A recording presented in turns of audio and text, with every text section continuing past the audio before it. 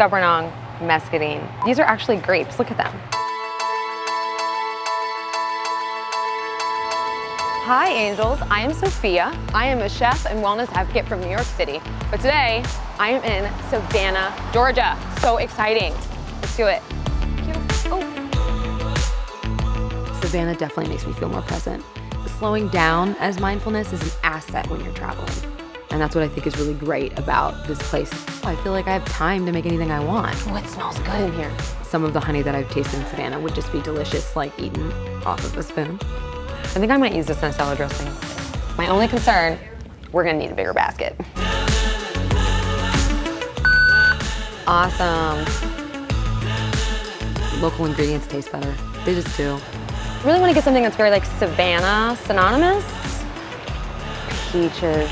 We're about to make Georgia right now, it's perfect. So we are gonna make a sauteed peach salad. I am very excited about it. But first, music.